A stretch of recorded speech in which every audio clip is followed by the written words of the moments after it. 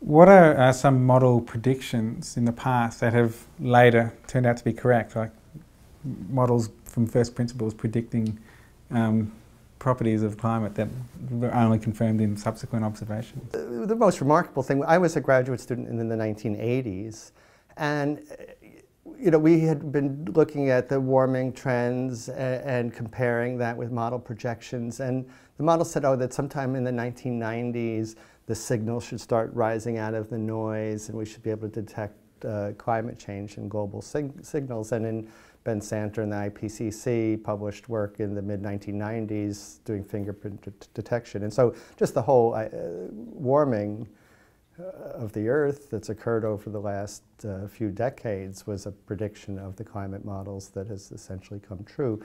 And it's not just the global mean temperature. What's important is the spatial characteristic of it, that the stratosphere has been cooling at the same time, which is the upper atmosphere, and at the same time the lower atmosphere has been warming.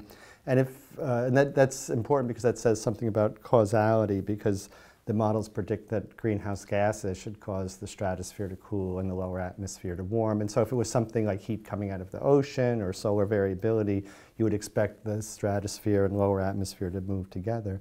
The other thing that was predicted was that the high latitudes would warm more than the low latitudes, so the polar areas, especially in the north. And right, so another projection was that the northern hemisphere should warm faster than the southern hemisphere because the land tends to be more on the north than in the south, and so the ocean acts as a big thermal heat sink, and so we would expect the southern hemisphere to warm more slowly than the north. That's exactly what's seen.